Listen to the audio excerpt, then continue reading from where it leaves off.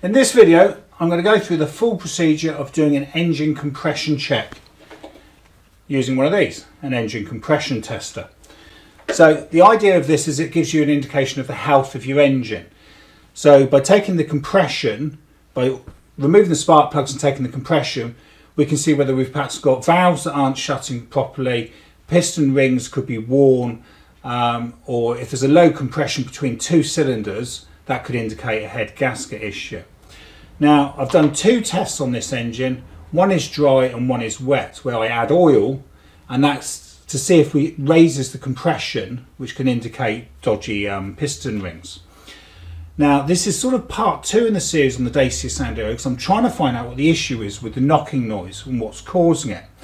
Now, one thing I did find peculiar, and if you're an ace mechanic, perhaps you can tell me, is cylinder number 2 had a spark plug that was in horrendous condition.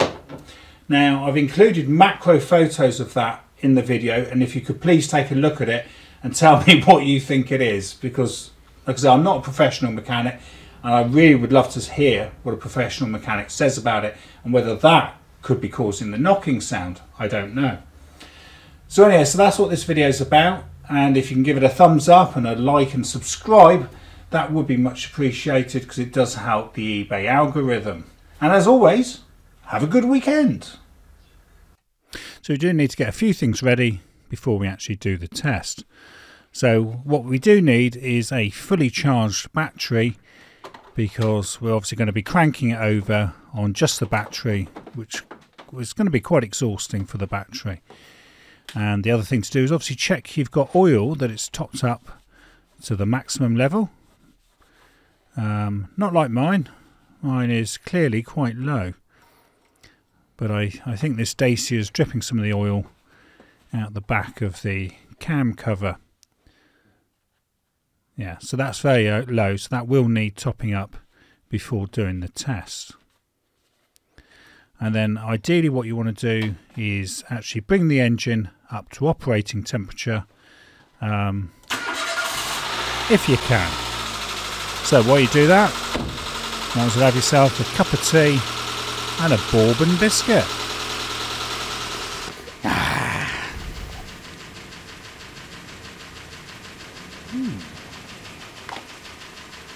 Oh, it's Mummy. Don't mind if I do.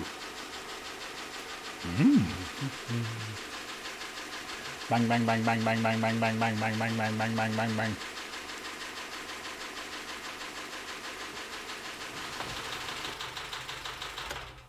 Okay, so now the engine's fully up to operating temperature. That gives us the best conditions for the test. So what I do need to do now is isolate the fuel and the ignition. So for that, what I'm going to do is pull the fuel pump relay out, which is located here, just there on the Dacia Sandero. Pop that out and put that to one side. And then we've also got to immobilise the spark plugs, because obviously we're removing those. So that's just a connector on the left hand side of the engine. Just down there, there's a connector there that's going to the coil pack. So just pop that off, and that should isolate those. And then we can actually proceed with getting on with the test. Okay then, so now let's remove the spark plugs.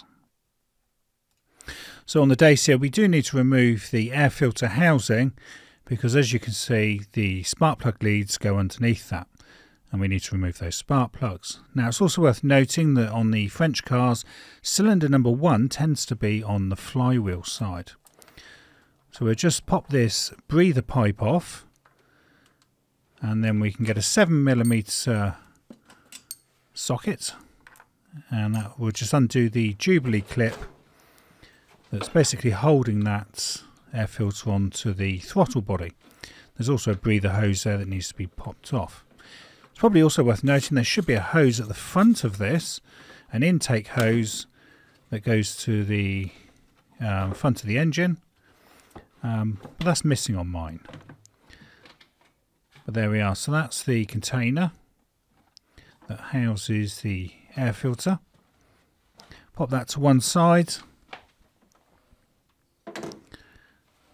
and then we can just remove the HT leads, or high tension leads as they call them, and pop those to one side, and then we can get to the spark plugs. So it's a 14mm socket there for those spark plugs, and they shouldn't be in very tight. I think they're only torqued to 25 Newton meters.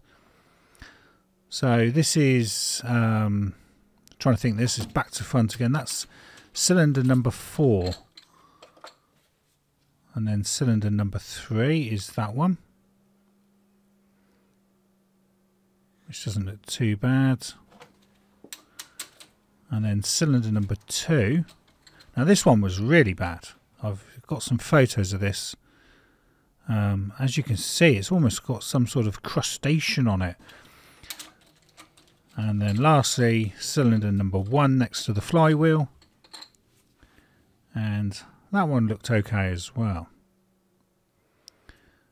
So it does make me wonder whether perhaps a dodgy spark plug could actually cause that knocking sound. So here's a close-up of the spark plugs. That was cylinder number 4 and cylinder number 3 and cylinder number 2. Look at that. Wow. I've never quite seen a spark plug like that. So that was cylinder number 2. Dearie me. And lastly, cylinder number 1 next to the flywheel. Okay then, so now for the first compression test. So this one is with no added oil. So we get the extension and the compression gauge. That's a Sykes-Pickerman one I'm using there. And you do need the extension to reach deep inside the engine on these. And then just hand tighten that. And then I'll get that gauge onto another camera so we can see it. So when you do the cranking of the engine, you do need to press the accelerator pedal fully down to open the throttle. And ideally time it for, say, 10 seconds. So I'm going for 10 seconds, and I'm getting about 115 psi from cylinder number 4, or the first cylinder I've tested. So I've written it down here. That's my first cylinder. Okay, and then we'll go on to the next cylinder, which is cylinder number 3. Quickly repeat that. I'm also pushing the clutch down as well, just to take the load off the engine. So we're looking for results that are all about the same ideally. And that one is, that's 115 psi as well, so that's brilliant. It's more important that they're actually all roughly the same. You're looking for that one that's odd. So cylinder number 2 now. Now that's creeping up very slowly. That should have shot up quick, and it hasn't. So I'm not sure what's going on there. That's only given us 85 psi. So whether I haven't tightened that up enough, I'm not sure, but I'll probably come back to that one and give it another check. But anyway, we're going to cylinder number 1. So we're looking for 115 psi again. And we're a little bit higher, we've got 120, so that's good. That's still in keeping with the other cylinders. Okay. So what I will do now is I'm just going to repeat that on, well, I say cylinder 3 there, it's actually the third one, but it's cylinder number 2. Okay, so we'll just give that another quick check, just to make sure there wasn't something I did wrong. And that's actually gone up quickly like it should do now. And again, we've got 115 psi, so that's brilliant. So we've now got a result that all 4 cylinders were about 115 psi. So I'm not sure what happened there. Whether we've got a dodgy issue going on perhaps with valves or something like that, I don't know. But anyway, so what I'll do now is move on to doing a wet test, where I'm just going to put some oil down the bores, and this should actually boost the readings I get if the piston rings are worn. So I'm popping little brass rods in here, like so. And then what I'll do is I'll give 5 squirts of clean engine oil straight onto the crown of the pistons. Now you're probably better off actually doing this one at a time, because I did this, filled all of them up, and then obviously as soon as you start doing the test, the other cylinders are going to start throwing oil everywhere. So as you'll see in the next clip,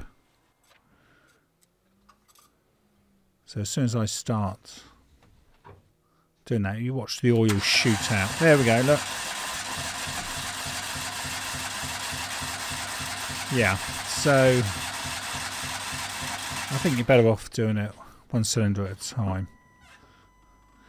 So I've got to repeat that test actually, because the clamp pushed down on the gauge pressure relief. So let's see what we get. So it was about 115 psi before, and we've got 120, so it's gone up slightly.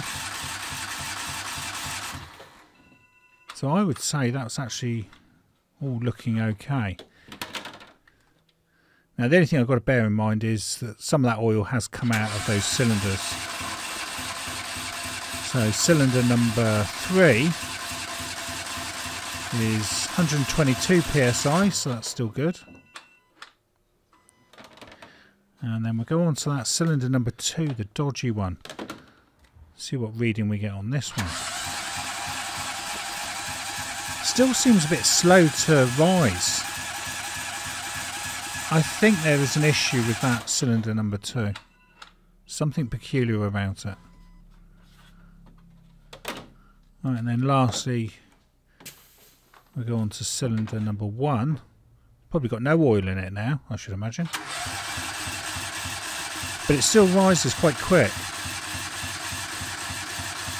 And what have we got? 120 psi. So again, they've all gone up by about 5 psi, apart from cylinder number 2. I think we got an issue there with cylinder number 2. Especially when the spark plug was dodgy as well.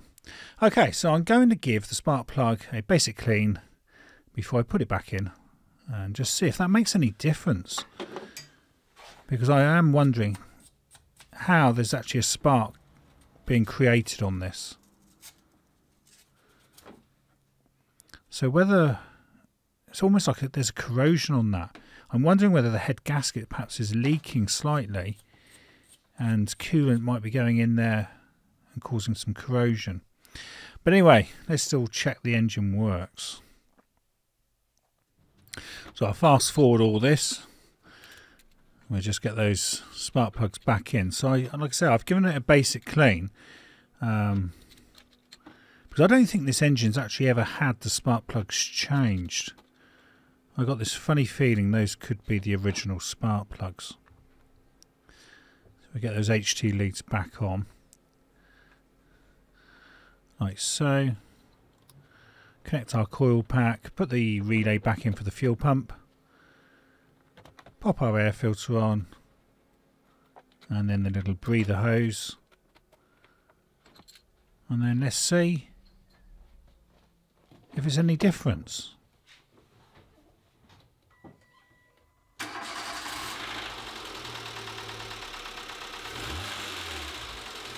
I can still hear a knocking, but I possibly think it's quieter, just slightly. Maybe it's just me. I think the first thing to do is actually order some new spark plugs. Just replace the spark plugs and then see what happens.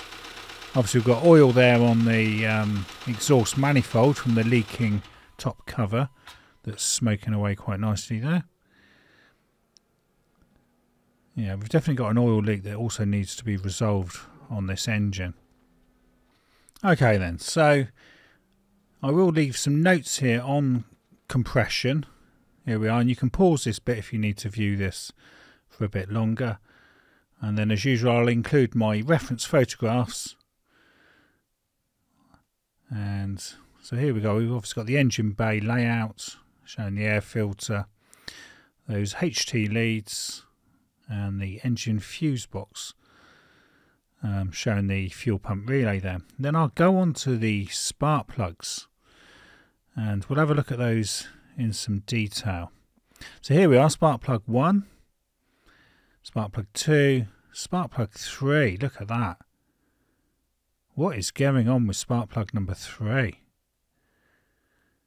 And then spark plug 4, which looks okay. So anyway, you've been watching part 2 of diagnosing a loud knocking sound on this 2014 Dacia Sandero with the D4F engine. And thank you for watching and supporting my channel. Please like and subscribe. And this video was filmed and edited by me, Mark Savage, in September 2023. And I can also be found on Facebook and Instagram as Coats and Gators.